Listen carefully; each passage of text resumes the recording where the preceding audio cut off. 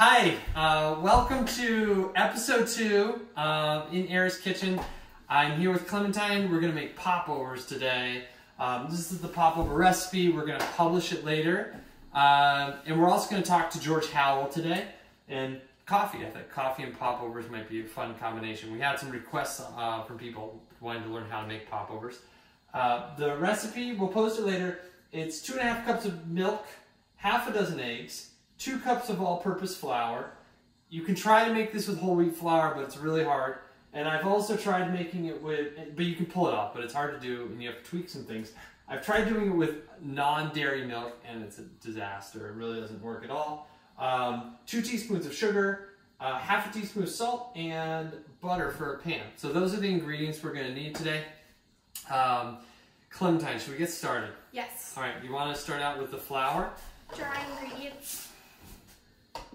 So she's going to put that through the sifter, and that's going to help separate any clumps and stuff like that. And it's also going to bring a little bit of air into it. So Clem, while you're doing that, do you remember why popovers pop?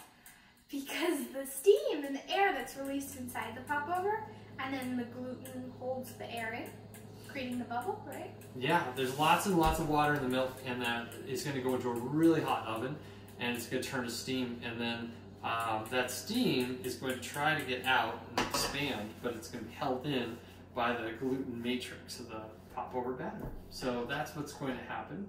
Awesome. And while Clementine is doing that, let's come over here and we'll put some pans in the oven.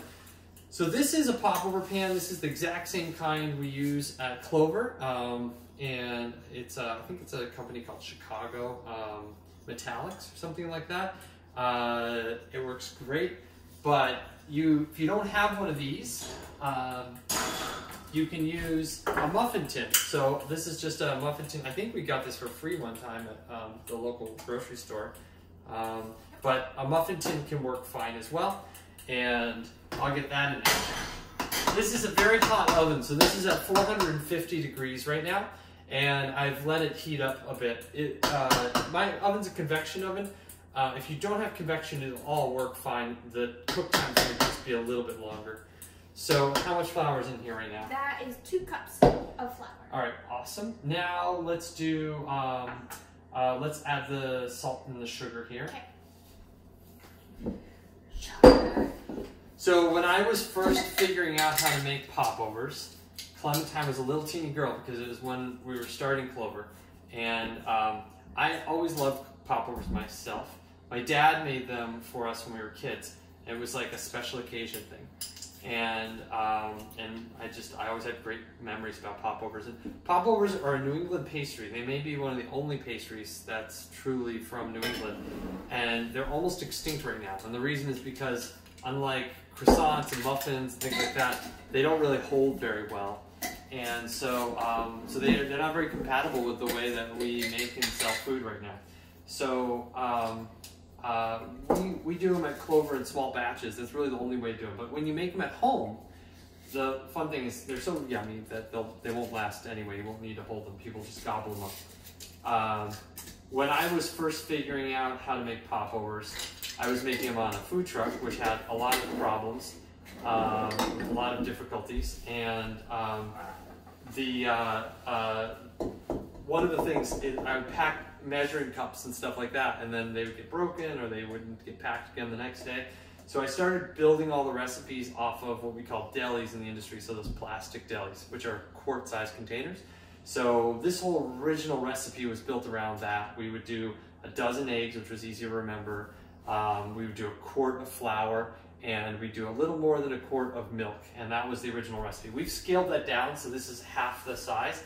And the original recipe had 1 tablespoon of sugar and 1 teaspoon of salt. And this is a half recipe, so it's half of all those ingredients. So we've got the dry ingredients here, awesome. And then you want to go ahead and crack some eggs here. Awesome. Do you have any tips for people on cracking eggs? Well, I guess crack on like a flat surface and in the middle of the egg. And then just pry it apart with your fingers. Go and awesome. And now we're going to need a whisk for that. There you go. And tell people a little bit about what you're doing. If you can come into the camera so you can see the egg yolks being broken. I'm just breaking the egg yolks so it's easier to mix. So if you start trying to stir the eggs before you've broken those yolks, it's harder to get everything to come together. Now I'm just going to do it this way.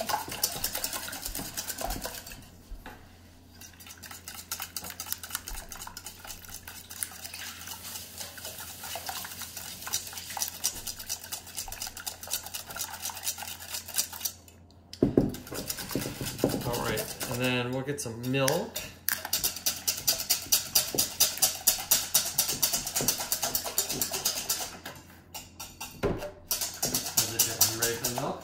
So you want to beat this to the point where it's all one color. You don't want any dark yolks in there. You don't want any whites that are still visible.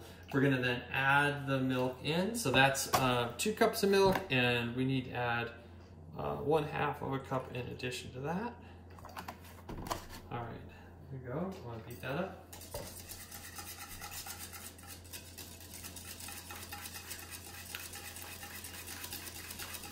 And one of the things that will help you make your popovers pop is mixing your liquid ingredients separately from your dry ingredients, and then we'll add the liquid to the dry. All right, I think that looks pretty good. Okay. So I go ahead and add it in. It's a pretty color. Ooh. Texture.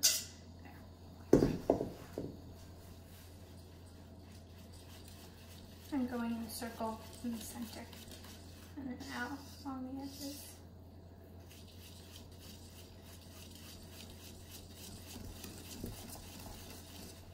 So you can see some lumps in there. That's okay. We're actually going to leave some of the lumps in. And it's a little bit like making pancakes. If you beat it too hard, you might make them tough. So you don't try to get to a point where all the lumps are gone, but you don't want them to be too lumpy either. So here, let me just... So this is, if you see, this is looking pretty good. I'm just going to drag that whisk through there a couple more times. And what you want is you want a texture that is sort of like heavy cream. So it's that's what the batter should be like. It's like heavy cream. All right, awesome. And let's go ahead and get the butter in the pans. So what we're going to do is we're just going to take a piece of butter. This is not a very scientific part of popovers. You can put a little pad of butter in each. I would be a bit on the generous side here because you're going to need that butter to be lubricating the side of the pan, and that's what is going to allow your popover to really pop. If you don't have enough butter in there, you might have trouble popping.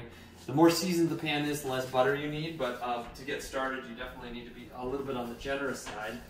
And so this is, again, it's a very hot oven. It's 450 degrees, so this just came out of that hot oven. And we're going to put these little pads of butter in there.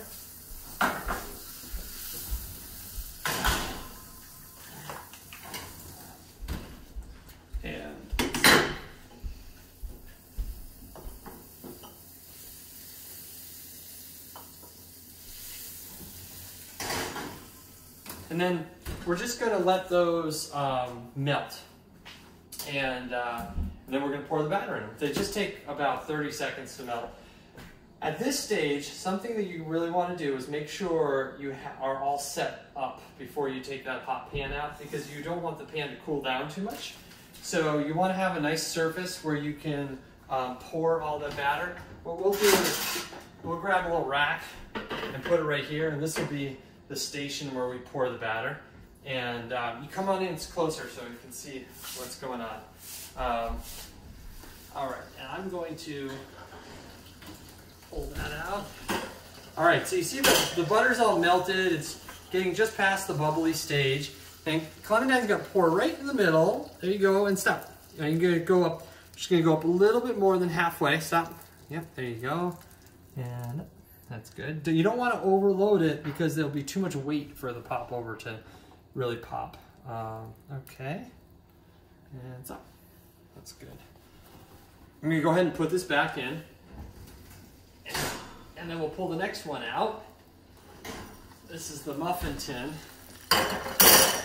All right, so we'll just make up 6 of these. You can see the butter's just starting to brown. You don't want it to be too dark. And Clem's gonna load these up a little higher, so a little more than halfway this time. And these will make fine popovers. They'll just, they won't be as cylindrical and tall. You got it? Yep. All right, so this is going in the oven. Okay, so that's gonna cook at 450 degrees for about 15 minutes.